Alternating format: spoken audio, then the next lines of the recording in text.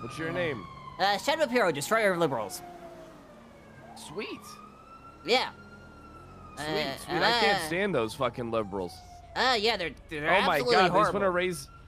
they just want to raise the taxes on me because I'm rich. It's like, how about you just get a better job? Exactly. It's because they're lazy. How come you just stop being lazy? No, McDonald's is not meant to be a career you do your entire your life. It's for children. Exactly. Just go get a job. Exactly. I couldn't agree more.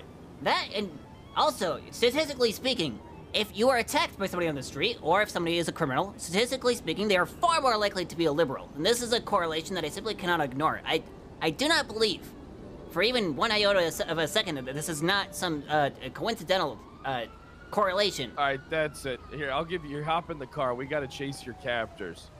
All right. Shut the fuck up and get ready for the